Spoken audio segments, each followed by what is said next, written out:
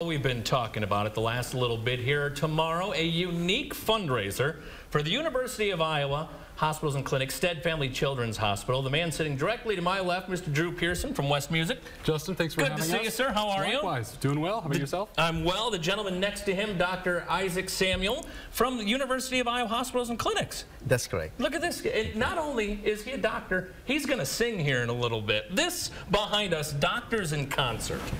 Talk about this event. This is such a unique, cool thing to put on that you guys have been doing. West Music's been sponsoring it. Dr. Samuel, you've been a part of it. Kind of give me the background of how this all got started. Sure. So this series began in 2014 and ran through 2017. In those 4 years, we raised close to $30,000 for the University of Iowa Children's Hospital. And then we had plans to bring it back in 2020. COVID put a damper on things, as it has many things. And this is the first year that all the pieces have really fell into place at the same time. And we mostly have Dr. Samuel to thank for that.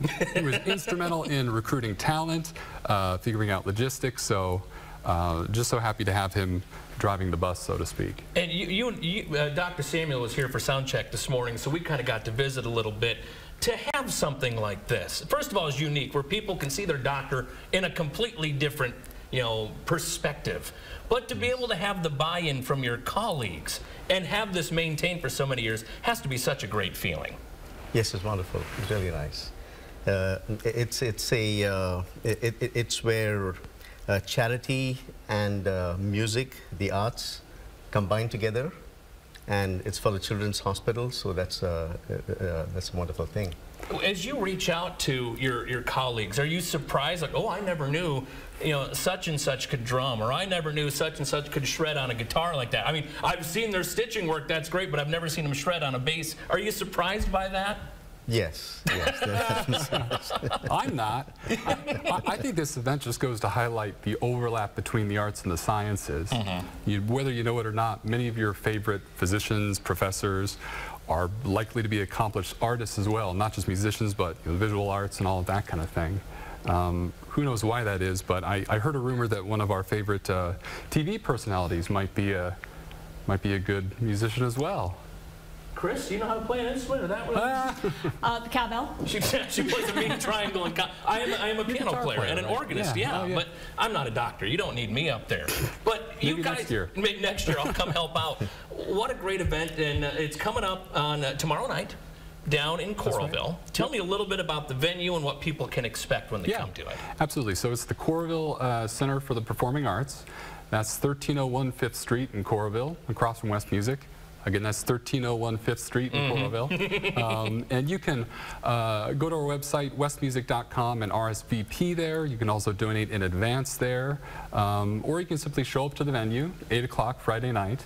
And admission's totally free. We wanted to be as inclusive as possible with this. So donations are recommended but not required. So it's kind of the old-fashioned pass-the-hat free will offering. That's what we're doing. Yeah, we're.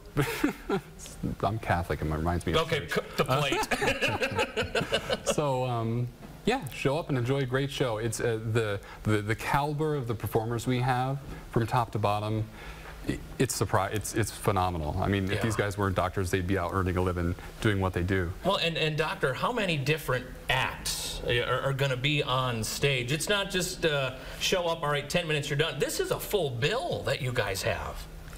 Yes, I think totally there are 6 different performers in groups, totally. And each one could be doing more than one song. Okay. So it goes from like solo singing to instrumental to group, an entire variety. What's it mean to you from your perspective? And then Drew, I'll ask you the same question too. From the working at the hospital every day, seeing the patients come in, but now you're completely flipping the script, and now you're helping support that by having fun with your colleagues and just doing it in a completely different light. What's that mean to you? Oh, it's like, first of all, it's a fun thing to do for physicians, and most importantly, it's a wonderful thing to contribute towards the Children's Hospital.